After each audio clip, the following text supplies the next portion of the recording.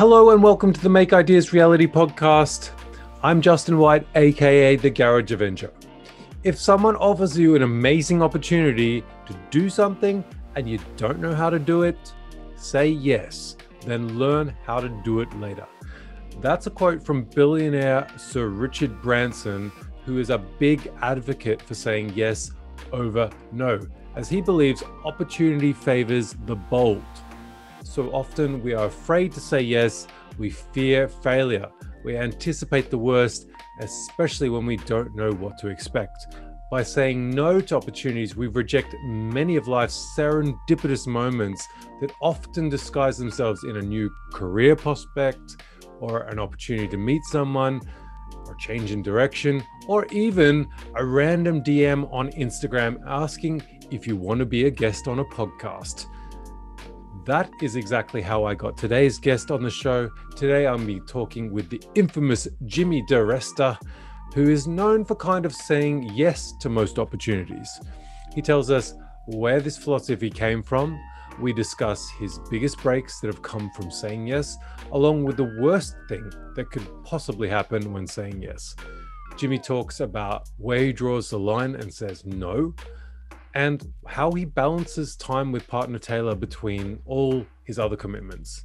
We've all heard Jimmy on 1,000 other podcasts answering all the same questions. So I hope in this episode, you'll hear a side of Jimmy you haven't heard before. So let's get into it.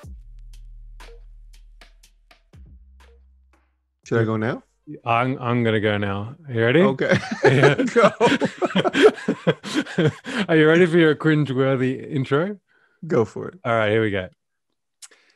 They call him the godfather of making, but let there be no mistaking. He'll never leave a dead horse's head, just positivity and passion for making in your bed. Welcome to the show, the one and only Jimmy Diresta. Oh my God, that was awesome. Thanks for having me, dude. I really appreciate it. I've been listening to you for a bit, and I really love your take and your point of view on many things. So thanks for having me. Yeah, look, I said earlier that, I've said this in the past that I never really wanted you to be on my show because you'd been on 1,000 shows before. All right. And, I kind of got a kick up the ass from you because you mentioned me on the Making It podcast that you like the show. And I thought, oh man, like he's been so nice to talk about my show. Like maybe there was something actually good from this show. And I had to think back, and I looked at all the guests, and I look at all the growth I had in the show, and I thought, I gotta stop. Why did you stop? Just family and life, or was there a particular reason? Well, like this podcast, I do it properly, and so often I do a lot of research for the guests that are not. For the guests that are not really well known, I often do an hour and a half sort of chat, sort of a week before the recording, and we find a topic to talk about. And so that takes time, and then I write up the formats, and the list goes on. I was using about 15 hours a week, and I was producing it every week. So, it was tiring and day job. It showed, honestly, it showed that you definitely are thorough, and, you really cared about it. I mean, Bob and Dave at up to past 300 episodes, we just get together, like, what do you want to talk about? And then we start talking, and luckily we have the chemistry where we mostly always come up with something interesting. At least, a few minutes of the show is interesting to talk about. Yeah. But, working alone, I can imagine it's really important to do your homework. Like Keith Decent does a good podcast, and I know he puts a tremendous amount of work into it. Yeah. So yeah, I kind of wanted to get back to my roots of making stuff, it took me, because of the podcast, it took me 1.5 years to finish my voice controlled sofa beer fridge. And, and so I thought, I can't sustain this. I need to take a break. It was initially supposed to be just a 6-month break, and I'll just assess it from there. But it became 9 months, and time goes so quick, right? It's crazy. Like when we first met in the lobby in England, was that over? That's got to be over 2 years ago. Yeah, it's over 2 years ago.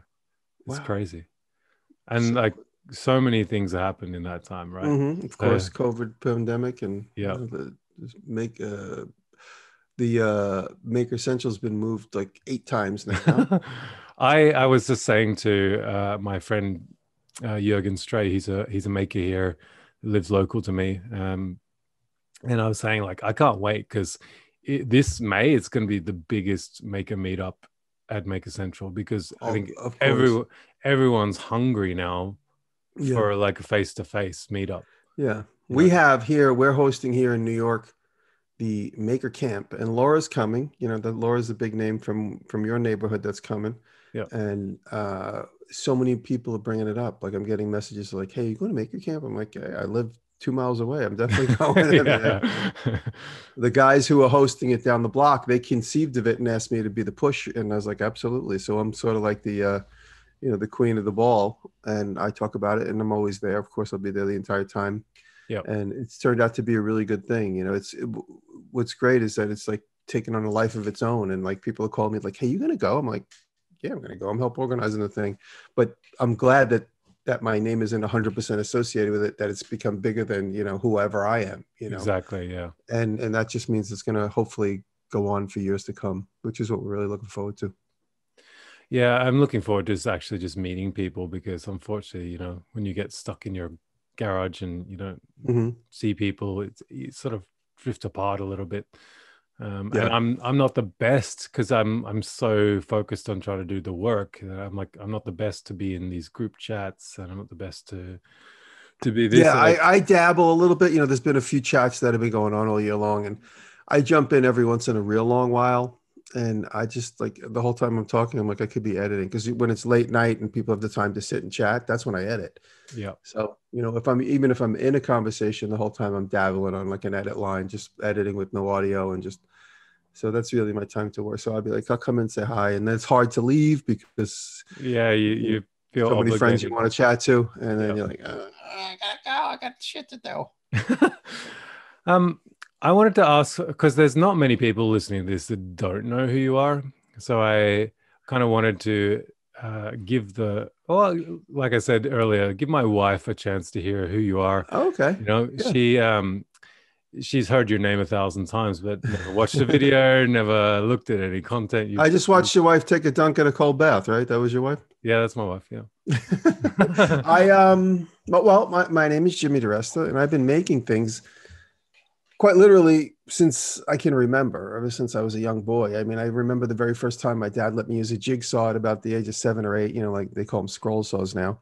And then, shortly thereafter, I was using a bandsaw. So I grew up in my dad's wood shop. My dad was more of a handyman, less of an artist. I hate to say that because my dad definitely is an artist, but he's the type of old school artist that wouldn't admit that he was an artist because, Yeah. that was like a hippie thing. Yeah. My dad was like like a carpenter, was an artist. Yeah. And so, I grew up strictly as an artist. I like to think, looking back, I absolutely was nurtured to always make things by my father. And as I grew up in the shop, I just kept developing more and more skills. And I've only ever worked at jobs that required me using my hands. I never had like a job as a paper boy. I never had a job at a restaurant or anything like that. So I'm proud to say that I've only ever been a maker, like literally since the age of like 8 or 9 years old, 7, 8 or 9 years old. And I was actually making money in high school and elementary school and middle school using my hands, doing, one job or another, whether it be making signs as gifts for people or working at a sign shop. That I worked at a sign shop for years. That's where I really developed bandsaw skills. And life went on. I went into art school, and then in art school, I originally was going to be an architect. So in high school, I started architecture school, which was going to be like a pre-college. But when I really decided to go to college, I went for art. So I went to art school for graphic design, which led into three-dimensional illustration and kind of product design. And then I graduated that school of visual arts in New York in 1990. And then I actually became a teacher there in 94. I taught for 24 years. But most of that time from 1990 to 2008, I was in the toy business, designing and developing toys, injection molding, sewing, all types of rotocasting, all types of manufacturing techniques. And obviously marketing was a big part of that. And logo designs was all part of that, and packaging designs, and obviously product development, where it comes to like, you get a product and it's broken, you got to figure out how to like make it better. How do you make it better, cheaper, faster, all those type of things. You know, I've been trained at that, like kind of in the trenches, like in factories in China. Like we'd be sitting around the engineering table going, what do we do? The first shot's not working. Heck, you know, and then they'd look at me like, you're the client. Tell us how you want it to be better. Many times I'd be representing a company. There's only a few times where there's a few years there where I worked. My brother and a partner had a business together. We owned a toy company. And then working with my other brother, I have two brothers. One was I worked in the toy business with, so that's my brother Joseph. And then my brother John, who was out in Hollywood acting and doing TV shows. He one day said to me, you want to come and help me shoot a video? I have an idea for a TV show. And it was called Trash to Cash. And I went out there with my camera, shot the show, and together we were able to sell the concept. I got on TV for my first time in 2002. And then again, just dabbling with cameras and playing with ideas, we sold another idea to HGTV in 2005. And that show was 28 episodes of a show called Hammered. And then I did various stints on HGTV and DIY Network. And then my next big show was in 2010 on the Discovery Channel, where me and my brother would pick garbage and sell it at the flea market, you know, use the garbage as fodder to make stuff. And then when that show was canceled without any notification or without any official, like, okay, guys, thanks, we don't like this show, or we're not going to do it anymore. Like it just faded. Like then the last episode we shot, everybody went their own way, and I never spoke to anybody again. Nobody wrote back and said, show's doing great, show's doing bad, show's going to be on, you're going to do a commercial. Nothing, like zero communication. So out of frustration, I went to YouTube. I started working on YouTube. And there was the story after that, right? That was it. YouTube became the place. YouTube is absolutely the dumping ground for every skill I learned up till then, 100%. Because it's all on me. It's like, what are we going to make this week? What video are we going to make this week?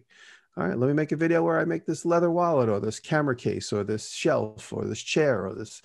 Let me experiment with welding. And, you know, everything went into it. The marketing I learned, the package design I learned, you know, working on your feet, working against a deadline, editing, everything goes into YouTube, especially because you're completely self-reliant. And there's like almost, I'd like to say there's like 80% of the time, there's no collaboration. It's just you. And it's very rewarding because you're just leaning on yourself. And you know, how many times have you asked somebody to do something for you and they don't do it? And you're just like, oh, I gotta do it again myself. This time you don't have no expectations because you know it's just you.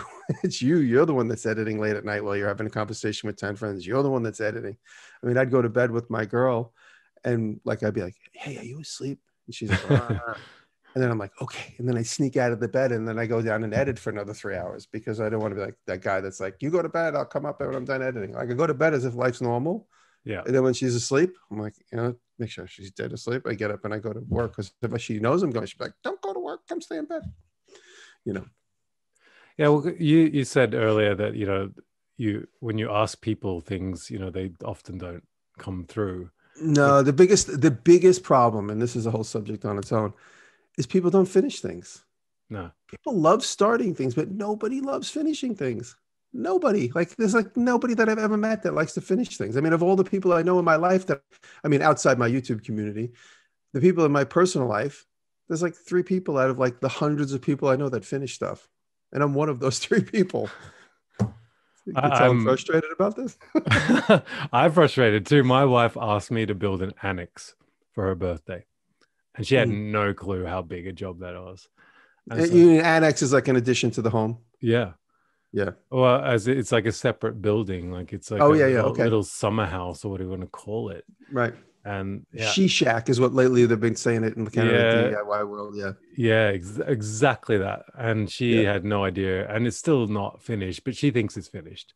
You know, right? Yeah, she has no idea how much work still has to go into it. So, I feel you there.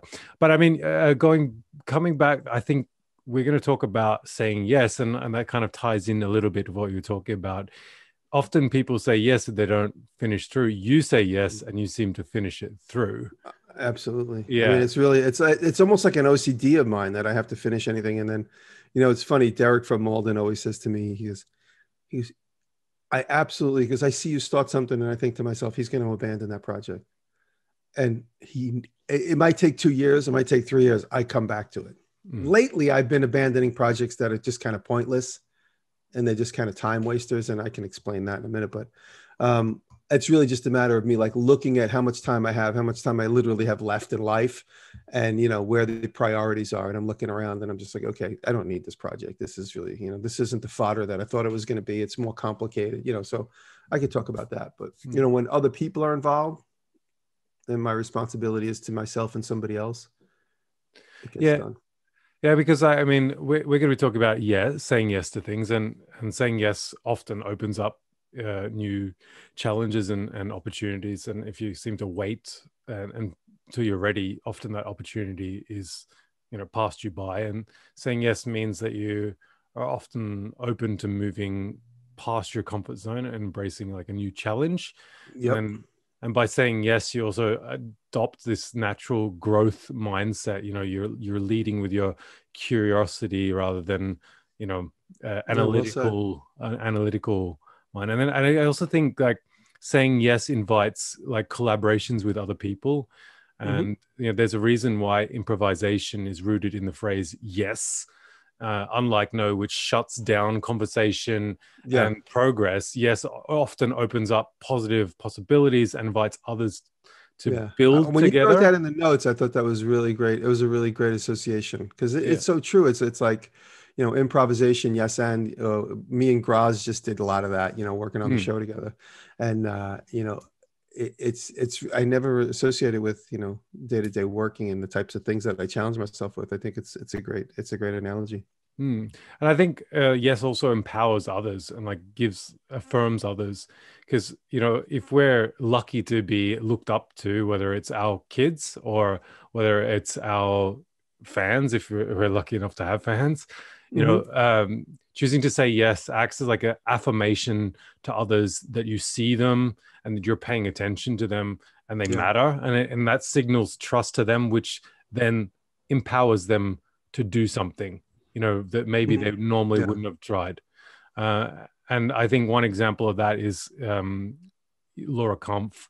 I'll never forget something in that where she mentioned that she went to visit you once and then realized after spending some time with you that you could make videos, then she could make videos. Right. Yeah. Honestly, I don't think, I think I saw you say, I could be wrong, and Laura would have to confirm this. I don't think I met Laura until after she was making videos. So maybe she might've been inspired for me from afar. Possibly. Yeah. Yeah. Obviously, because the first video she made was inspired by me. It was the key thing that, and I remember it almost brought me to tears. I was so honored, because she was such a great maker, and she gave me such a great send up by making something similar to what I made, but in her own take, in the Laura Comp way. I mean, Laura is amazing. She's such an incredible human being. Yeah. Yeah. And I also think that saying yes just makes life more fun, right? Because I imagine if you said no to everything, what comes of it? Yeah, so I think a little bit more yes to things always brings opportunities, which also generally means fun. Well, I'll tell you something, and I'm going to try and stop hitting my table, so I'm going to look a little awkward. I'm going to keep my hand beside my side because I keep tapping my table when I get passionate. I know it's going to come through in the microphone. It's all right. But we just did the show. We just did the show that was going to air on some streaming network eventually, shortly this year, probably in 4 or 5 months. Everyone keeps asking me that question too, but the show was amazing. And it was a huge collaboration with, in some cases there was 15 people in the circle of conversation, what we're talking about. And there was certain phrases which drive me fucking nuts. And I basically said in an announcement, please don't ever say these fucking phrases again, because I don't give a fuck. That's going to be expensive. Do you realize how much time that's going to take? Oh my God, but that's like so complicated. Like those 3 phrases, I said, can we please just fucking never say them? And if you feel the urge to say them, go outside and fucking say them out loud to a tree, because all it does is halt the collaboration. It just fucking slows things down. It's like, yeah, it's implied that every fucking thing is expensive. Everything is expensive. It's not my money. It's the fucking television company's money. And what they want the most fucking incredible, fun, interesting thing that we could possibly get together while we're collaborating. And if you're sitting there going, that's expensive, let's get the less expensive thing to save some juggernaut corporation $15. Right. How does that impact the end result? Let's not worry about all these stupid things. But what it is, and I've come to realize, it is everybody's personal fear.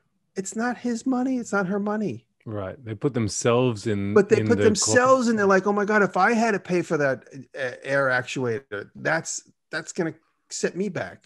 But you're not involved. You just happen to be a conduit right now in this process. Shut the fuck up and just stay involved with the fucking concept. I think it's a little different, right? Because, like your own projects, it is your money, like, right. So I'm my next project I'm building now is a sushi train, but my wife. Is that those knots those links you've been making? Yeah, but to be honest, it's been on hold for a long time because it's been a while since I saw you working on it. Yeah, so I'm gonna get back into that eventually. But the goal is there to spend zero money. Like the budget is zero. Right. Well, then that's part of the goal. Then that's fine. Right. I mean, it has nothing to do with, that's you we all set a set of criteria. Like I'm making this trailer. And one of the criteria that I can't ignore is that I can't just go crazy and build a steel trailer. It has to have some light materials in it because there's a weight restriction. Right. Exactly. You set the criteria in the beginning of the project. I'm only going to make it out of what I could find in the wood pile. I'm only going to make it out of whatever gears and gizmos I find in the machine shop. Yep. And if I do need a gizmo, whatever, I'll figure that out. Maybe I could fabricate it. I got to this point now. And again, talking about the community, I'm really empowered by the community. It's like anytime I see some crazy old machine that I want to get, the first thing I think to myself is, if it's missing anything, I'll just make it. Whereas in the past, I'd be like, oh, fuck, if it's missing like the main gear, I don't know what I'm going to do. Now I'm like the fear and the empowerment of like being like, if I can't make it, I know Keith Rucker can make it. Right. Exactly. Anybody can make it. And I'm friends with a lot of these guys, or I could, just pay them to make it for me. I could pay somebody I don't know to make it for me, because now my information is, my wealth of information has been so expanded with the community and the internet. Well, I'm fearless when it comes to like, trying to salvage a machine, because there's no excuse other than just me injecting my own personal fears, which aren't relevant.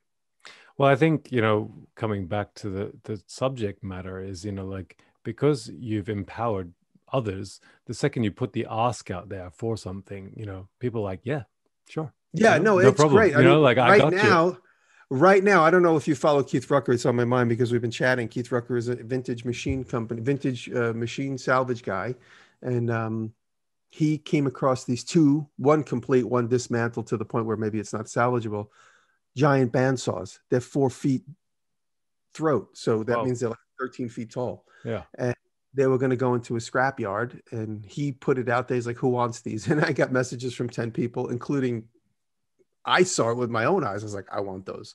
Yeah. So I messaged, and he said, there's a couple of people ahead of you. Everybody wants to look at them. And it's kind of like it's like the sword and the stone. Everybody tried, and they're just like, it's up to you now. And so now I'm the first in line.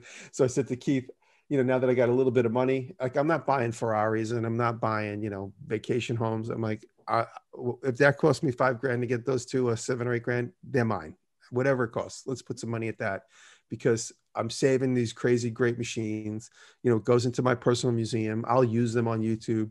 When I see like a production company that was just here spends probably $250,000 a week on, this silly show we just made, I have the money, so I can spend $3,000 or $4,000 or $5,000 it takes to get those machines in my possession and restore them. And so I was like, why not? Why not? Let's just do it. Let's get them here. I'd hate to see them. I hate to even know that they existed and that they went into a salvage yard, Right. Yeah.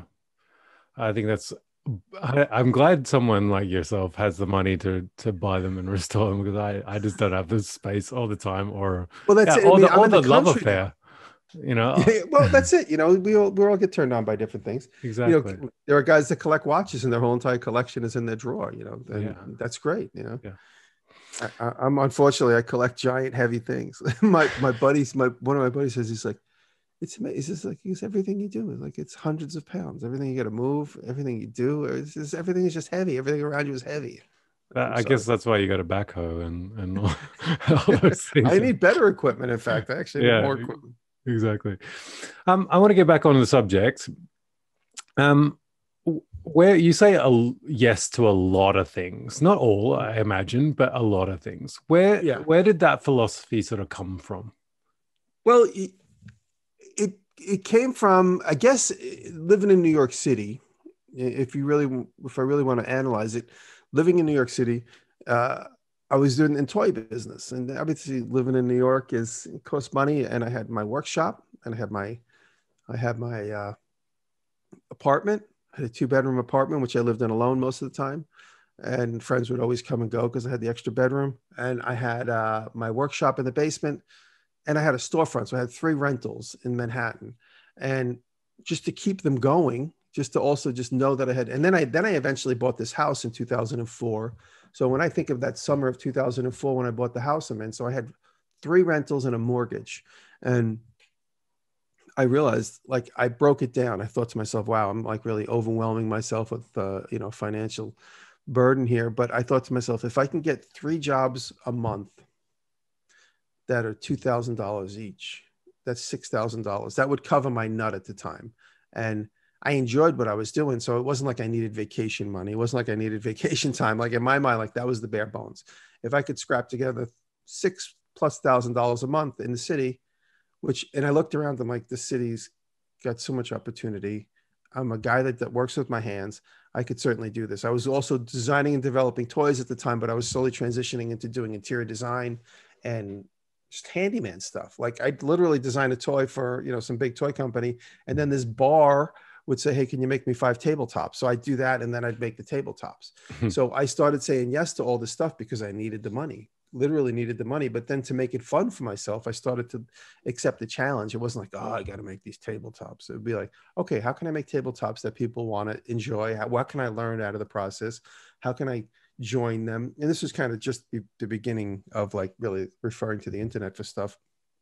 So I'd call my friends that I know and I'd be like, what's the best way to do this? What, like, have you ever seen anybody do this? You couldn't just whip up the internet, and it wasn't really that way yet.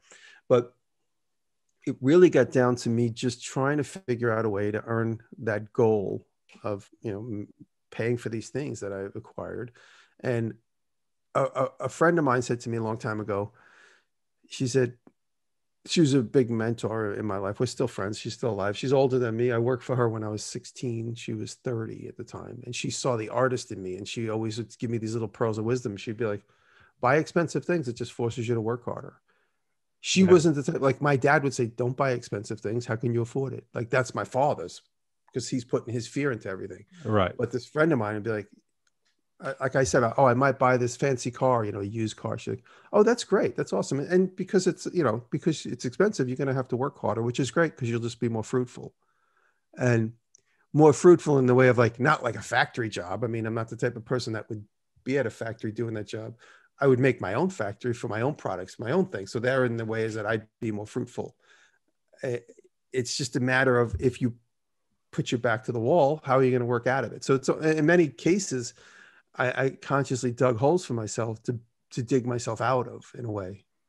Not bad, not like I didn't take out, a mortgage I couldn't afford, and I didn't buy a timeshare, but buying things like, and then I started thinking in terms of putting myself in the hole. I'd be like, if I spent the money to buy a new table saw or, a new thing, like these are things that I could use to make more money. Right. And it satisfies the need in me to have something cool and new. When you sit at Amazon at night and you're like, oh, I just bought a new bath set. I bought a new set of chairs. I'm sitting at Amazon and I going, okay, which is the best camera I could buy? Like everything has a check mark in front of it. Is it something you could use to further your career or further your creative endeavors? Yeah, like I think a lot of people they bought a pottery wheel the other night. Yeah, I mean, a lot of people get in the trap of like buying things that they don't actually need. They're buying things to just kind of impress people they don't even like, Do you know what I mean? Like someone buy a fancy car to feel like they, can impress someone that, is a real jerk face, like right. Why? Why do you need to impress that person? Right.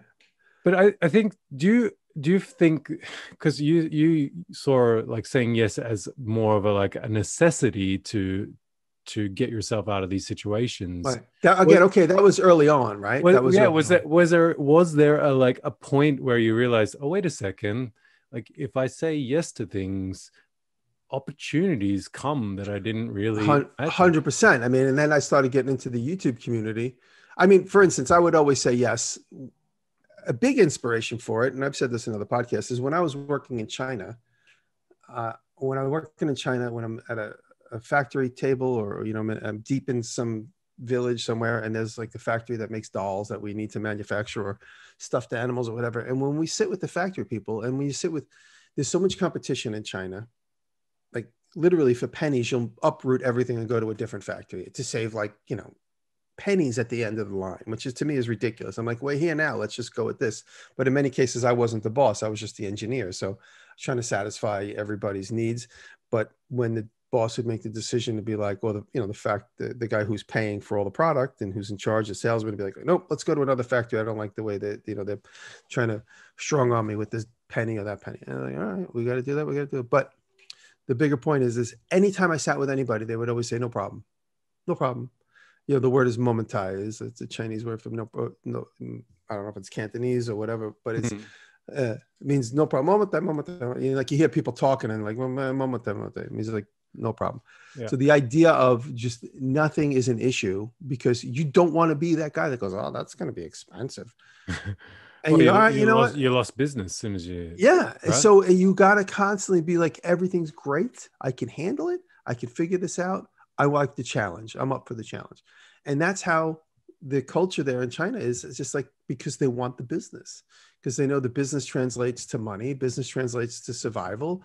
And then relationships that develop translates to, prosperity, really, right? You could be the company that has the next Super Soaker. You could have the next Rubik's Cube. You could have, the next, I can't even think of a good example anymore, but, Beanie Baby or whatever it is. So every product is great and everything can be done. That's the culture there when you're dealing with the factory people. And that really rubbed off on me. So when I was kind of getting myself into those like kind of financial, I'd like to say squeeze, because it wasn't a crunch. I wasn't panicked. I never panicked. But when I get myself into those little financial squeezes, I'll be like, okay, I'll figure this out. Just got to come up with more work, figure out more work. And then when I speak to, say, for instance, I used to do this work for this. It was a Russian restaurant group. Like the parent company was in Russia, but they own like 20 restaurants in New York. And I'd speak to Tatiana was the girl in charge. She'd be like, we need 10 tables for this new restaurant. We're going to open up in 10 days. We need 10 tabletops. Can you handle it? I would just say, yeah, absolutely. What do you need? How many more? But in my mind, I'm like, I don't know how I'm going to do 10 tabletops. But outwardly, I'd be like, yeah, sure. What do you know? How can we do this? What do you want? Like, what color do you want? What type of wood? I'll take care of it. And I became like the hitman. She would call me all the time. She'd be like, oh, this big thing this guy broke off the wall. Can you get over here and fix it? I'm like, yeah, sure. I'll get over there and fix it. And, I built a table for her. This is a silly story. I built this big giant like dining table for her. It was like 12-foot long table, 3 feet wide, kind of farmhouse table, all big oak planks for the, maple planks for the top. And she's like, I want it to be longer. So I made these big extensions that poke into the end of the apron and just make the table 2 feet longer. So now the table was like 15. Now it's like 19 feet long. And after New Year's Eve one day, she's like, the table broke. I'm like, how could the table broke? She's like, no, it broke. Table broke. I'm like, there's no way the table broke. I said, okay, cool. Let me go look at it. Just sucked it up. She's like, your table broke. And she was kind of annoyed with me. I'm like, okay, let me go see. It looked like a bomb went off on the end. Like the apron was destroyed and broken. And I'm thinking to myself, there's only one way that this could break, is if this cantilever table was like pushed down really hard. Now, I don't know how that could have happened. And one of the employees goes, oh yeah, Tatiana was dancing on the table with like 20 people on New Year's Eve. She left that part out of the story. And I fixed the table. I kept my mouth shut because I wasn't going to argue with her, because that meant, she might alienate me. I don't want to do that. So I fixed the table. And then when I delivered it, I said, don't dance on it again. And she just like turned bright red and said, I won't, so. And like I took that opportunity to kind of make it like a little cutesy relationship thing with her, instead of being like a complainy bitch and be like, well, I'm not fixing the table. You broke it. I could have done that. But then then came more business, I'm sure, after that. Right? yeah, because then we had this little bonding moment of like, all right, I lied. He caught me in a lie, whatever. It wasn't a big lie. I would have fixed the table anyway. Yeah. And she did pay me to fix it. Right. Exactly. I mean, I didn't even care at that point because I knew it just meant, if I just go with the flow, I'll just get more business anyway. And I always did. I actually, the reason I stopped doing business with was because we started doing this Discovery TV show. Yeah. Has there been like, what is there like one of the greatest opportunities that came from saying yes that you kind of like just sort of came out of the blue? I can't think of any one giant opportunity, but there are moments in time where like you're confronted with, well, only because he just texted me. I'll tell you a funny story about my friend Andrew Alexander. He's like a very A personality. He's Blacksmith Tools on YouTube, on Instagram, rather. Yeah. And he's such an A personality. And there are moments in time where I'm like confronted with hey, can we talk? And I don't want to talk. Like, whoever it is, it could be, it could be a client or it could be just a new friend. And I have this fear of like getting to know somebody, but it's just my own gut reaction to be like, no, I really don't want to talk. And he and I were texting on Instagram, like, two girls, like just becoming friends on Instagram. This is like 4 or 5 years ago. And he said, and he just texted me, he's like, let's talk tonight. And I was just like, oh man, I don't really want to talk. I was like, great, no problem. That's what I texted back. Right. And when we spoke on the phone, we talked for like 2.5 hours. Like we would like two little kids that like, teenage lovers. Teenage lovers. Where do you keep your toy? Where do you keep your tools? Oh, my shop's a mess. My shop's a mess too. Oh my God, it doesn't matter as long as you get, like, we had all these like philosophies that connected. So when Andrew and I very first spoke on the phone, we talked on the phone for about 2 hours and we hit it off. But that fear initially, and I mean, that's just an example I'm thinking of or happening to me right now, because like I said, he's reaching out to me for something. That fear initially was, but because of my relationship with him, I got into blacksmithing. I developed this whole love for blacksmithing tools, which was a fear of mine. Like I knew I was always afraid to get into blacksmithing because I figured like it's a real exclusive club and I don't know what I'm doing yet. I'd have to know what I'm doing before I invite my club. But getting to know him and many other blacksmiths, it's just like everybody's welcomed in the club as long as you're willing to show some. There is no initiate. It's just, it was my own fear. 100%. I thought people were going to judge me, but getting to know, and Andrew doesn't even blacksmith. He just knows everything about tools. He blacksmiths a little bit, but like, he doesn't even want to blacksmith. He just wants the tools, which is great. It's like a funny thing. He just knows he's like an authority on anvils and blacksmithing tools. And my relationship with Eric developed because of my relationship with him. It's funny. He said, do you want to come to this blacksmithing event in Montana? And again, there's another moment. Like my first step was like, no, I don't want to go. But then, but outwardly, I'm like, absolutely, let's do it. Because I know that's an opportunity. And when I did that, I met Will Stelter, who's a very popular, famous knife maker. And I met, more importantly, Eric from Hand Tool Rescue. Like I got there and Eric, I got there and Andrew's like, oh yeah, Eric from Hand Tool Rescue's coming. I go, the guy that restored, like Eric and I had talked a little bit, but I didn't even know he was going to be in Montana. I didn't even know he was going to be at that event. Like I explicitly didn't know. I mean, maybe he told me and I didn't pay attention, but we developed our friendship. The three of us developed our friendship there. And then when we left that event, that was like almost 4 years ago, we just kept the text chain going, which was hilarious. The three of us were just always goofing on each other, but the entire time sharing information. The entire time, oh my God, look at this. Oh my God, you can get this. Oh my God, look at how cool this is. Look at this crazy thing. Do you ever see one of these? And I said to them one day, I'm like, guys, this has to be a podcast. Right. Exactly. The three of us know nothing about technology in like a big way, but this has to be a podcast. Let's figure this out. And so, it took us 2.5 years to do 34 episodes because the three of us are all so disjointed. Like no schedule, no pressure. We do it when we do it.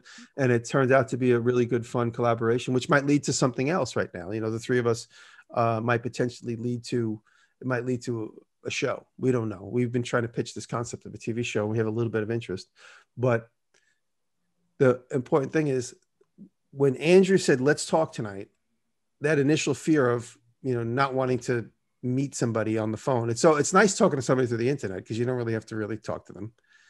you know. But when you actually talk to them, all these fears and anxieties like come up. And it's just me. Maybe it's not everybody, but I think everybody has a little bit of that fear and anxiety. You know, there was a little bit of, a slight bit of like anticipation talking to you.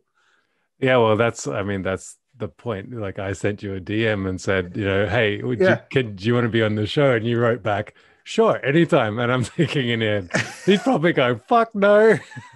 No. Leading up to like when I said yes, I definitely meant that. But this morning when you and I hadn't emailed, like, as soon as I woke up, I was like, Yeah. all right, cool. I got the day off. Maybe something happened. Maybe he's not going to email. And then you emailed 2 minutes before we start, which I thought was very cool because I always like I set a time and I trust it. Like I set a date and I trust it. Some people set a date and they're like, are you sure Thursday's good?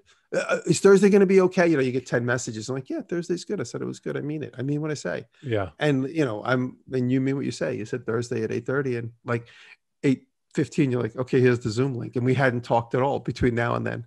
And I was like, oh, that's cool. But the thing is, I trust you. But I mean, yeah, I've had guests where I like literally am ready to record. I'm standing there waiting and, send a message and like, hey, we're on. Are you coming? And then of course I close everything down and like 4 hours later I was like, oh, was that today? Sorry, man. And you're like, oh, I've done that. And I mean, some people that like were begging to get on the show, and then they just blew me off, and I was like, oh, So of course I don't hold it against them, but it's just it's usually just a scheduling thing because we're also scared. Yeah, and of course I of course say when they say, oh, can we reschedule? Of course I say yes. Yeah, and we do, and we record. So, that's part of it. So it's funny. So I always think, just to wrap up that thought, I always think of those moments. The very first time I got a message from, say, for instance, when Andrew and I started talking, and then he's like, let's talk on the phone. That led to a complete relationship, which has just been fruitful since the moment we started talking. I mean, not only is he a good friend and I can trust him, but, for business, we've had this, ongoing opportunity for me to get into blacksmithing and blacksmithing tools, and for me to share my contacts with him that could potentially be fruitful for him or the friends that I connect him to. So it's been great. And not to mention, the amount of wealth that I brought to my fans and people that know him because of me, that otherwise would never, because we all have our circles, and the Venn diagram of where we overlap is fairly large. But sometimes you meet somebody and you're like, oh, you never met so-and-so? He's got 2 million subscribers. I'm like, I never even heard of this guy. Oh my God. How did I not know who this was? How did you not know about Garage Avenger? I just don't know. Exactly. How do you not know about that guy? He's so handsome. Absolutely. That's what I was saying about you. Yeah, that's actually what I was going to mention. That's the only thing I got from your shout out on making was that I'm tall and handsome.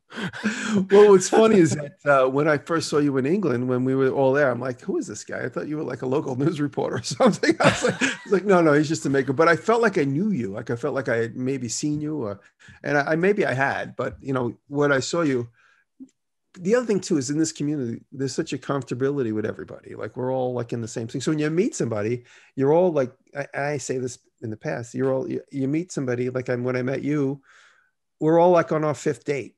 You know what I'm saying? It's not like that awkwardness of like, what are you interesting doing? Thing. I will just share this with you. So I had heard of you, and I'd never really sat down and watched a lot of content. I watched like maybe a couple of videos. So I knew who you were, but like, and people like I was with a couple of guys, and they're like, "Oh, it's Jimmy Diresta," like they were, pointing over, and you had like this posse around you, right? Yeah. And a lot of these guys that I was hanging around, they're like, "Oh, we couldn't, like approach and like." Europeans are Europeans. It's so funny. Europeans are like very. I guess it's their respectful of space. I don't know exactly how to put it, but Americans will be like, yo, what's up, man? How you doing? Like, give me a fist bump and walk on. Europeans, I'll see them like a little kid in this corner being like all like getting ready to come over and bother me. And then when they come and bother me, like, they're like very respectful. Yeah. But like Americans are like, yo, what's up, asshole? I heard that thing you said. That was funny. And then they'll just move on. I think I remember because you guys had this like posse group sort of at the hotel. And I remember just going, in my head, I just said, fuck it. I'm just going to go in and introduce myself. So I just barged in there. People were like looking at me like, who's this fucking tall dude just coming in here, like saying who's like, and they're like, Garage Avenger, who's that guy? Like, but that's why I think like when I met you, I was like, oh, I got to know this guy. Like I got to know more about this guy. And then I realized, like, I thought, you were like a host of a show or something, but you're the host of obviously your own show. But at the time, you just seemed like, because you're big and you're bigger personality than average. So it stood out. I think, but I also bring back to the topic here, in my own head, there was never a no in like going to meet you or going 100%. That's another really important. Yeah. Sorry to cut you off. Another really important thing is like a friend of mine once said to me, and I don't mean to say that I'm your hero when I say this, but a friend of mine said to me, get to know your heroes. And I do that all the time. It's another reason why I say yes, even though I might have social anxiety. Like when Nick asked me to come to Maker Central, like the first thing I says, I don't want to go to England. Like, I don't want to leave this. Like, I don't want to leave my house ever, really, quite honestly. But I said, okay, great. It'd be an opportunity to meet European makers, YouTubers. It's funny. When I met Colin Furs, I was like a little kid. But I didn't for 1 minute assume he knew who I was, because his channel's like a juggernaut, and I'm smaller than him. So I'm like, oh my God, this is incredible. He's like, it's like the time you did that. And I'm like, you know who I am? He's like, of course I know who you are. I'm like, you know who I am? You watch my stuff. So, if I didn't say yes, Jimmy Diresta feels like a small kid sometimes. Yeah, even if I didn't say yes to going over to Maker Central, I wouldn't have the opportunity to meet him. And Yuri Touchman is like I love Yuri. He's such an incredible maker. I got to meet Yuri for the first time, and again, he and I just connected like we're old buddies, like immediately. Yeah, because I will never forget, because it was embarrassing in some ways, but it wasn't. Like, I sat down with Bob Claggett and a couple other big guys, including Derek from Man. Yeah. And we're sitting there, and I saw Bob across the table, and I said, so are you a maker? Do you make stuff? I had no clue who he was. Oh, really? That's funny. And Bob was so kind. He's like, yeah, I dabble.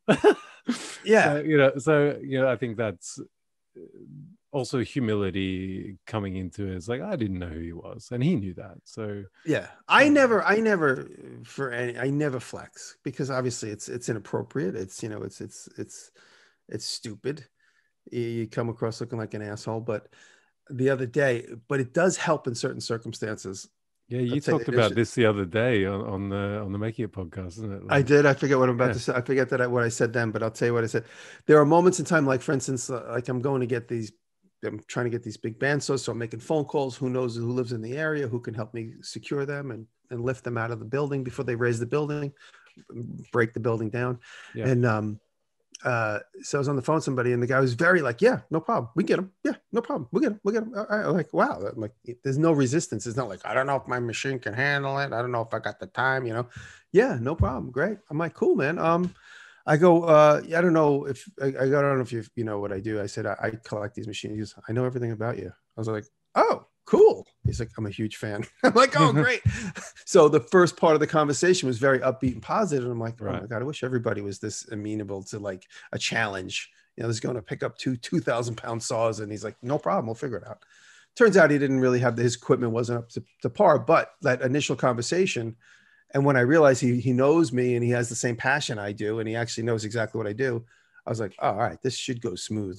Because sometimes you talk to somebody and this is just American work and American work ethic in general. It's like everybody's like this close to quitting the gig. Everybody's like a hair thin away from being like, nah, fuck it, I don't feel like doing this. Yeah. Even if you pay them, get involved. So that is my fear anytime I initiate somebody to help me do something. But when I find out they're a fan of mine, they're part of the challenge with me. They're part of the passion. And that's that's to my advantage, obviously. But then it's like a communal effort. It's like they're going to get mentioned in line if they want. I'm going to be like, maybe it becomes a vlog segment or whatever. But when you talk to somebody that doesn't have any attachment to the community, doesn't know or care who I am, which they don't have to, it's not an obligation. It just goes back to that American work ethic where at any given moment, they're going to bail on you and you're never going to hear from them again. Yeah, well, I think it comes back down to what we talked about before, empowering people. Like, because he's a fan, he knows and respects what you do, and he's willing to go the extra mile. Right. He's empowered to be part of it. To be part of it, right? Mm-hmm. I think that's part of it. Is there something that you say no to? Like, where do you draw the line and say no to something? Well, I've always said this: when you meet somebody that you're going to do something for, there's always that moment where you're like, how much of an asshole is this person? Yeah. Then you're like, okay, they're not an asshole at all. That's great. Awesome. I mean, I could learn something from this person. And then you realize this person is a taker. All they do is take. They give nothing back. And they're not even kind about it. And that's really one of the biggest factors of me saying yes or no to anything, is like the person that I have to deliver for. If it's a corporation, I'll say yes, because it's like, it's like working for an insect. It doesn't matter. But when it's for somebody personally, it's really important that we have a chemistry, or at least we like each other. I tell the story all the time where this one woman didn't know me, and there's no reason she should know me. This was way before I was any type of public figure. And she was just nervous. She was like insecure and nervous about this work I was going to do for her. And she kept saying, well, is it going to look good? I'm like, well, I'm sure it's going to look good because I trust my ability. She's like, yeah, well, I don't know you. And she kept going on and on. She had already given me a down payment. It was only like $400. I was like, you know what? I mean, this conversation was going on for like 5 minutes where I could just tell that her fears and anxieties were like, she was basically having a panic attack with me on the phone. Yep. And in hindsight, I didn't realize it at the time. And I said, you know what? I'm going to mail you back your check and you could just find somebody else to do it. She's like, why? I was like, I haven't even begun the work and you're so afraid it's not going to look good. Yeah. I can only imagine what it's going to look. I know it's going to look good, but I don't know what your definition of look good is versus mine. I said, it'll look as good as it can possibly look for the budget. I mean, I wasn't going to do anything shoddy in any way. And I had already done work in the office where she was. That's how I got the gig, was because the other women in her shared office, I had done all that stuff. I said, you could see what I did for the other women. You could take a look. I go, you hired me based on that. I said, it's going to look as good as that, if not better. And then when she was just this anxiety panic attack she was having, I go, here's your money back. I just mailed her a check. So you say no measured on realistically the person. If they're like a giving person and a warm and welcoming person, then you've got no problem with doing stuff for them. Yeah. I think that's a really cool moral compass, because let's be honest, someone that's just takes, there may be a source of income for a while until they start taking from someone else and drop you, right? So whereas the people that are really, loving your staff, positive about, bringing you on to a project, right? They're going to keep on paying you for the next project because they just love you for who you are and what you do, right? And I think it comes down to that whole sense of empowerment too, right? People often employ you to do something because they've seen what you've done for other people, or they've been watching you for years, or they enjoy your personality or whatever it is. So I think that works really well for a business model as well. Yeah, it's really important too when you're trying to decide whether you're going to do something for anybody. If you can get any history on them, and I've said this example in the past, if you're going to have lunch with somebody and you're sitting down with them and they can't decide what they want to eat for lunch as a potential client, and you just go, yeah, give me the hamburger. Great. Thanks. Have a nice day. You don't even open the menu. And then they're looking at the menu like, can you give me the chopped salad? And can you put the chopped salad with tuna fish? Oh, it's not on the menu, but can you do it for me? And then you realize what a pain in the ass that person's going to be. Yeah, I get that. Because just the simple task of ordering lunch is complicated. They're afraid they're making the wrong decision the entire time. How are you going to satisfy the colors of the choices that you make for the same person? And so I've been with people and I hear them talk to other people on the phone, while we're together, they get a phone call and I hear them talking to somebody, whether it's somebody that works for them or just anybody, they'd be like, can I take this call? Give me a minute. And then like they walk away, and I see them, you could see their physical gestures. They might be arguing with somebody, or they might just simply be curt and rude to somebody. And you go, I go, all right, I'll give you a quote. And those are the people that get the quote that's like the bag off quote. And like, wow, this is really expensive. I'm like, yeah, it's the best I could do right now. And the worst is when they go, okay, let's do it. And you're like, oh, Jesus. I guess that's one of the problems with saying yes to a lot of stuff is, when you give that ridiculous price and they do say yes, you're like, oh man, now I'm committed to working. Now you work through it. And then you basically say, okay. And then I say to myself, this is going to be a college education course right now that I've enlisted. It's a course in psychology. It's a course in satisfying someone's needs. It's a course in being able to follow somebody else's direction if they're going to be a pain in the ass. I've done so many jobs. It's hard for me to really nail down, any particular good examples, but it's really just an overall feeling of knowing, like the minute you speak to somebody, you go through all these, it's kind of like you're like the Terminator, where you have like this heads up display just going through all the similar scenarios. And, these people, like they're talking and they're saying, or whether it's a client or a corporation in an email, and they're hitting all these different, and they fall into the favorable category, or they fall into the not so favorable category. And you make a decision based on that. Let's talk about favorable categories. Both you and Taylor are pretty busy people. You've got a lot of things going on. How do you prioritize saying yes to spending time with each other, when you've got all these other commitments you've said yes to? Well, a lot of times, like for instance, I'm doing this enclosed trailer, and I was like, this is going to be a big job. I'm going to be working late at night. And she'd be like, no, it's going to be awesome, because it's going to be awesome. We're going to figure out how to make our own enclosed trailer, So she's really up for challenges like that. She likes that. Obviously it's a work balance, and we jokingly said it before the podcast started. It's like, I look over at her, and if she's working, she's getting, I'm like, okay, I could work. When she's like, I'm done, I don't want to do anything anymore, I'm like, okay, it is 9:00 at night. Let's have some family time. It's right, like, yeah. But last night we worked in the shop in the black barn in the backyard till 1:30 in the morning. She's like, you gonna come outside with me while I work on my chair? I was like, sure. Just to keep her company. And, we're just in, it's like when you've been with somebody for 11 years, you just being near each other is almost enough, Yeah. Well, I mean, I think it comes down to quality time. Like, you both like being out there and building stuff and doing stuff. You don't have to be on top of each other, right? Yeah. But that is quality time for you guys, right? So you're looking after 100%. each other in that regard. It's like just you being there around for her is, support enough for her. To say, hey, he cares, like he's around, like he's not always doing other people's work and running off finding giant bandsaws and, that sort of stuff. Well, while she was working on that, I was working on the enclosed trailer, which is in the same shop. So, but I was done for the day. Like I was done, and she's like, come outside and I want to go work on this thing. And so I was like, all right. So we went outside, and I was like, well, she's doing that, and I'm just like omnipresent. I'll keep working on this trailer. So I did a whole nother 3-hour round of working on the trailer, which was, any little bit moving it along helps. Any little incrementally forward movement is important. We talked a little, I've talked a lot about, having sort of empowering people. Your videos have a big influence on the maker community. Your style is replicated through many people's videos. And, many people have told stories of them just dropping by your workshop, and you'd be like, hey, nice to see you, like, here, have a dud ice pick that we were going to throw out anyway, or whatever, right?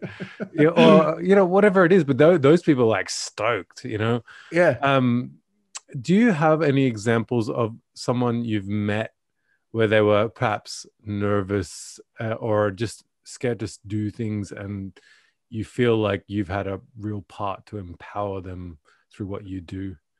Well, I could always tell, and I'm such a mush. I get emotional really easily with people. I've actually cried with several fans, because they've shared some moment in time with me that, where I helped change, a direction or whatever. I can always tell when someone comes up to me and they're nervous. Obviously they have anxiety that's outside of me. And when they're nervous, or if I could see the shaking, and I immediately try and like Just, so like, what do you make? Tell me about what you make. That disarms them immediately, takes the onus off of me. And then they say, oh, well, I make cutting boards. And like, oh, well, show me about your cutting boards. Like, what type of wood do you use? What type of machines do you use? And it immediately like gets them out of that like anxiety of like, oh my God, I'm meeting somebody that's, done so much for me. And then we can talk on on an easier level. I just try my best to disarm people and make them feel comfortable. Because it makes me feel comfortable. To try and work through someone's anxiety and just ignore it is not doing anybody any good. Might make them more nervous. But there have been many times where, for instance, Derek would sit right here and attest to that. Actually, Derek and I, we shot a pilot. This is a funny story. I don't know if this clip will ever make it to the air. We shot a pilot for a TV show where the interviewer asked, what has Jimmy done for you? Something to that aspect. And Derek just went on to talk, and I just sat there, started crying, and the two of us started crying. And the producer's like, you guys are making my job so easy. And it was basically just Derek saying how he was inspired by YouTube. And then when he found me, he was inspired by me. And, obviously, Derek and I just did the show together, and he never fails to thank me. Not that I need it, but he's just really cognizant and thankful that our friendship has brought him to where he is now. And, the friendships with many of us, not just necessarily me, all the people, like I introduced him and Graz. They were like at a bar together. I'm like, hey, you guys live in the same town. I think you guys should say hi. And then they've become close friends. I know Graz told that story on your podcast. And, but just, stuff like that it's amazing. It makes me want to cry right now, just cry in joy, out of joy, Yeah, I mean, I feel that's kind of like the goal of sharing your work. That's the goal of my work. Like, I want to see people make their ideas reality. Like, there's so many people saying no. I could never do this. Yeah. And I kind of want to show people, like, if that retard can make that, then I can give something a crack. I can give. Right. Yeah, it's funny, talk about the open door policy. I think of all the opportunities that I would miss and all the friendships that I would miss if I didn't make that phone call, if I didn't leave my door open on the sidewalk, if I didn't have, a very loose policy of people who can come and visit me. Some of my closest friends are people that I've met just because we shook hands at an event or because they walked in my door. Graz walked right in my door. Graz is one of my closest bros now. And he like literally walked down the sidewalk. I remember listening to him saying, he said that he emailed the setup, but I don't even remember that part. I just remember him walking in going, hey, what's up? I'm like, oh, hey, what's up? You make stuff, And, like I see, like, for instance, like Casey Neistat, I mean, he had a different scenario because he was completely mobbed with hundreds of little kids. But, Casey has a thing on his door, absolutely no visitors. And he had a different situation. It was more intimate. It was more like up inside of a building, but Casey always had like no visitors anytime, without an appointment. And he has no lack of opportunity, but I'm thinking to myself, I couldn't live my life like that. It would be, people respect my house. Like a lot of people know where I live, but people don't come here. Once in a long while, somebody might pop through and say, hey, I saw you're outside. I wanted to say hi. Oh, thank you so much. And they wander on. But, at my shop, I feel it's kind of like it's a communal space.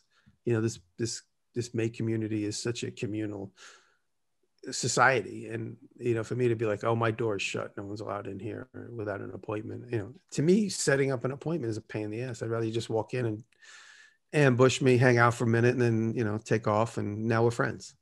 Right. It's almost more fun. Do you think if you'd said no to a lot of things, like the big opportunities or, anything like that, do you think you would have the same freedom and fun in your life as you do now?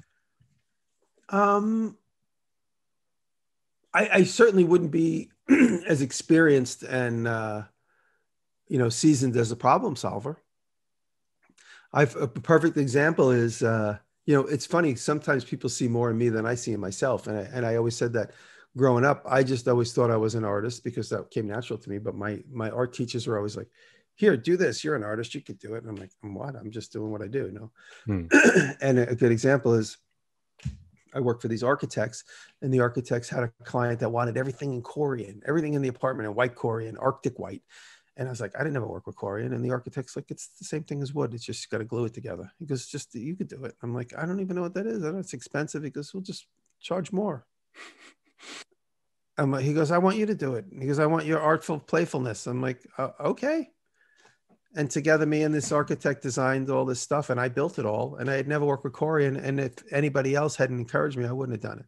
Right. So, you know, I would have immediately said no because it's not my skill set. But he said, you could do it. Don't worry. It's just like wood. It just doesn't have a grain structure, and you just got to glue it with the same color. It's like, oh, okay. He's like, I'll help you. And he didn't help me at all. But, you know, he was just trying to talk me into doing it. And, you know, again, I think now how Corian now is like, is in my repertoire of things I don't really promote working with Corian. I like it more as like a CNC surface and experimental surface. But, you know, the amount of work I did on that job, I basically took a full-on college course on how to work with Corian. And I wouldn't have done that if I didn't say yes. I needed a little nudging in that regard. But, you know, there's so many things I'm glad I said yes to because I'm that much smarter. Whereas most people would just immediately say, nope, not my thing. Yeah, not my thing, right? I'll tell you a funny thing. On that same job, I'm thinking of the fears and anxieties that come up. On that same job, they had all these cabinets with painted glass. The back of the glass is painted. And I said to the architect, I'm like, I don't know. How do you paint the back? Oh, you just use oil paint. I'm like, okay. So I did this whole cabinet with glass. All the glass is custom cut and beveled by somebody else. I brought it, I painted it, glued it to the cabinets. Client calls me, hey, the glue lines are showing through the paint. I'm like, really?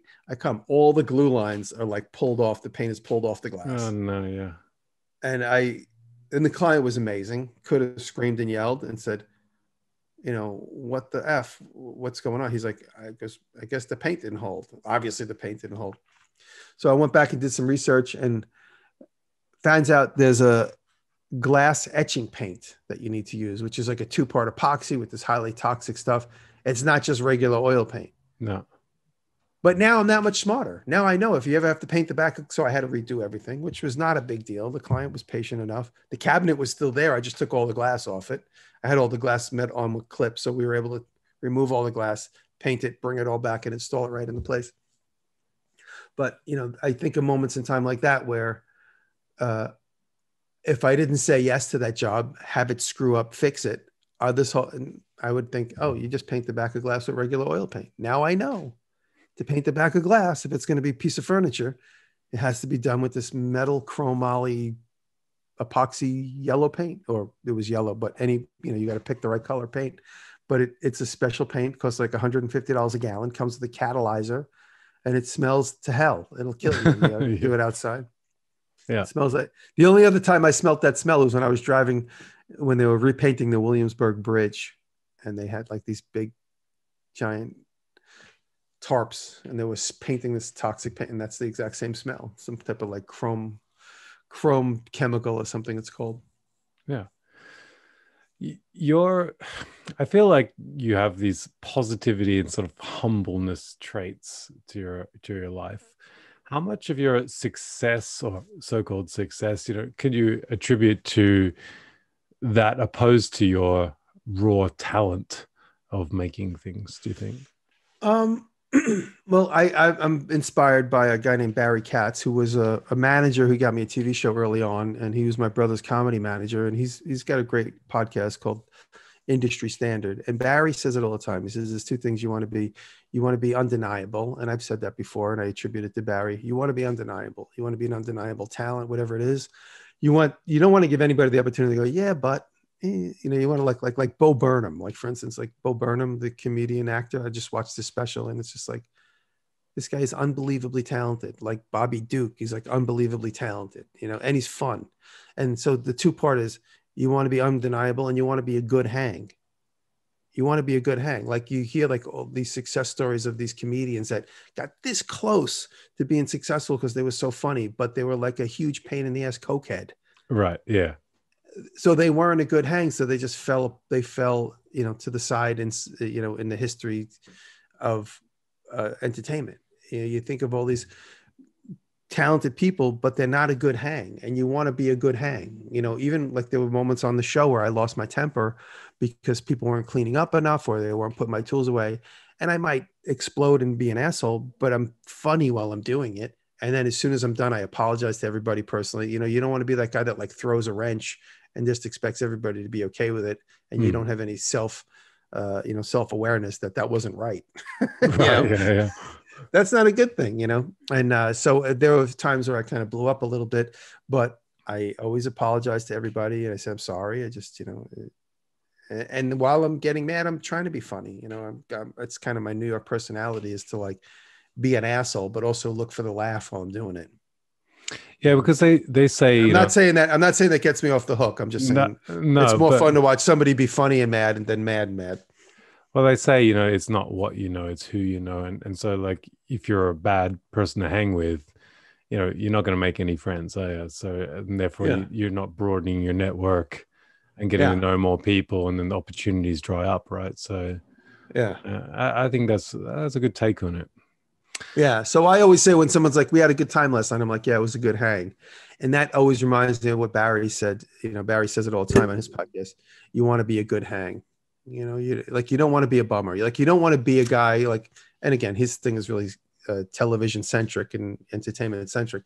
You don't want to be the guy in the crew that's just like always annoyed or never has money or is always complaining. Oh, we don't want to go to that restaurant. There's no girls there. I'm like, let's just go. You have no idea who's going to walk through the door. Let's just go and eat. Oh, there's the girls that were usually ugly. The waitresses are mean. I'm like, let's just go.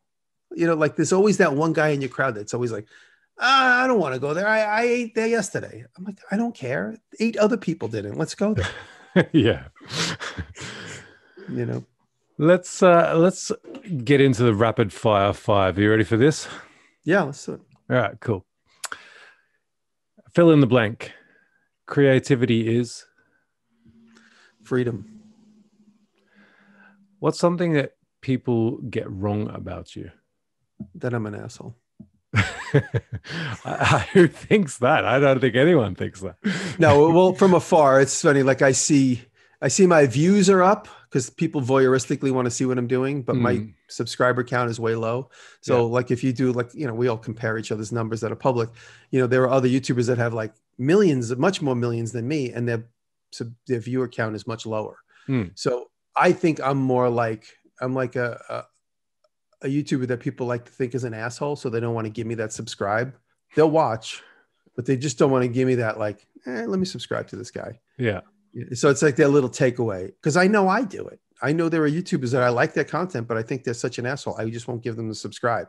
So I know there are people that think that of me. Is that why you haven't subscried to my channel? Damn it. I think that's it. You nailed it. Shit, no, so there are so many times where, I met people at shows and even people from high school that are like, when we were in high school together, I always thought you were an asshole, but now I realize that I was just it was my association of you because you're quiet. I was always kind of very introverted, and I'll meet people at shows and they'll be like, I watched the first few videos, like, who's this asshole showing off? And then I saw your vlog or I heard you on a podcast and then I realized, this is just your style. And I really appreciate what you do now. And now I watch everything with a different point of view. I mean, I've heard that umpteen times. What's something you like doing that's got nothing to do with making? I was going to say tinkering. Lately, I've been going for that's making. Tinkering is like really one of the things I do the most. But I like doing yard work. Working around the house. I got 40 acres. I like doing some landscaping a little bit. I'm not good at it, but I like that kind of stuff. I've been going for long walks and bicycle rides. I do this thing where I go for a long walk. I'll do like a 5-mile walk in my neighborhood up and down. I live in a very rural area. So there's roads that go up and down, and I'll do a certain loop where I know at the end is going to be this torturous walk up a hill, just to challenge myself to see how many times I could do it in a week. So I like to do that. I like to go for long drives and explore. I always think it's really important to get visual input. And I just said this on the podcast where I had to go to the Jersey Shore, which is a 200-mile drive for me to go see my brother and my mom, my sister, just for a vacation week. And I only went for a couple of days, but I look at the whole scope of the ride, getting there, seeing my family, whatever we're going to do together. And then the ride back, like that whole thing for me is the vacation. Yeah, because not just you're taking being them. inspiration on the way, right? Because like Mm-hmm. it doesn't matter. Like you can see a street sign, like, oh, that shape is cool. You know, like 100%. I That's never, exactly and then the experience. and like 3 months later, you're putting that shape into something you're just building in the shop, right? Because Yeah, and I love cars. So when you go on the road, like, what do you see? You see cars. You know, you see a million cars you would ignore because they're not your style. But then you see that one car, you're like, that's the car I need to buy. That's the one. You know, I need to buy a hearse. Like, exactly. But you know, I always say that the best inspiration comes from surprise attacks, and you're not going to surprise yourself staying home and alone. You know, you'll get a surprise attack inspiration being out and about. yeah. Do you have a project that's completely priceless that you would never sell? Well, I talk about this thing all the time. This it's sitting right here. It's actually outside. This little. I don't want to sell anything, to be honest with you. Like if I made it for YouTube, people are always like, I want to buy that. I'm like, yeah, I'd rather keep it. If I make something with the intention of giving it away, like I just made this big judge's gavel, I'm going to give to Devin, who's a Legal Eagle YouTuber. I made that for him. He's going to have that. Like my cannons that I've made, and because I think like they're also like, for me, they're moments on the timeline of my artistic development where, oh, that was the thing where I learned these 5 incredible things that I'll never forget. So the very first thing that I did with is the seahorse that I made, and it's sitting inside. I made it when I was like 7 years old, and I remember I made it when I was 9 years old because it's 1976. I wrote on the back, and I was 9 years old in 76. And it says, I made this, blah, blah, blah. And I made it on a piece of scrap. My dad used to make signs all the time. Yeah. And so he's as bad a speller as me. So he would it was before CNC, of course. So he would hand router letters and stuff. And on the back of the seahorse is like a misspelled thing that he did for somebody. So like he just turned to scrap wood. Yeah. So he gave it to me and I cut the seahorse out of it. So I love it because my dad's mistake is on the back and my discovery is on the front. Oh, that's interesting. The last question: what does happiness look like? Happiness is just having the mental freedom to just like wake up on a day and say, I have like these 5 projects. Which one am I going to work on? There's no deadlines. Happiness is no deadlines. Happiness is no deadlines. Okay. No, happiness is just creative freedom for me. You know what? Those words, when you're just saying that those words, creative freedom, were in my head just as you're saying that. Because I always feel that's part of like the happiness of you just have the freedom to create, and there's no judgment, there's no anything. It's just That's why I love Laura. That's why I like Laura's videos are so attractive to so many, because you could see she's just freedom. She's just creating in freedom. She's just doing what Laura wants to do. There's no, even when she does, occasionally she does like a little branded video. Even that, just Laura's style is Laura's style, and she just makes it seem like it's just creative freedom. Yeah. Well, I hope I've convinced you, and I hope Jimmy's convinced you, more importantly, to start saying yes to more things and be open to opportunities that may arise, so that you guys can be the badass creators you were meant to be. Mm-hmm. Yeah, and I think if this is the first time you've heard this podcast, I want to encourage you guys to go check out all the past episodes that were recorded last year. In fact, if you start at the beginning of this, you'll see that nothing happens overnight. And the evolution of this podcast has been really steep, to get to the style it is now. Yeah. For those who have been listening for a while, welcome back. I am going to try to do an episode every month, not every week, but every month. Mm-hmm. And I think we're going to have some amazing guests on this show. And I want to say thank you for Jimmy for coming on the show. You gave me the kick in the butt to get this thing going up again. I'm glad. I want to give all my patrons a massive shout out, especially to my top tier heroes, Stian Serhus, Sylvester Arneson, and Andreas Vollman.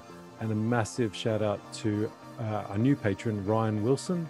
You guys are absolute legends, and I could not actually do what I do without the support from you guys, and I really appreciate you guys being there for me. And if you would like to support this podcast and the shenanigans on my YouTube channel, Garage Avenger, please head over to Patreon and become part of the GA Nation. Get early access to podcast videos and the podcast after show, where you get to get your questions answered by our guest. Today, I'm going to be asking Jimmy what he had for breakfast. And all my patrons get to also ask Jimmy a question. And I encourage you guys to give me some feedback. If you want to do so, please send your DMs to @GarageAvenger on Instagram. Thank you, Jimmy, for coming on the show. It's been an absolute pleasure. Thank you, bro. Thank you so much. It's been great. You're very insightful. You have also a calming voice, which is. And you forgot to mention tall and handsome. Tall and handsome, of course. Yes. Until next time, guys, remember to say yes to igniting your creativity and say yes to making your ideas reality. Keep pushing yourselves, keep ballsing up things, keep learning. 100%. Thank you. Get inspired, and I will catch you on the flip side. Thank you, brother.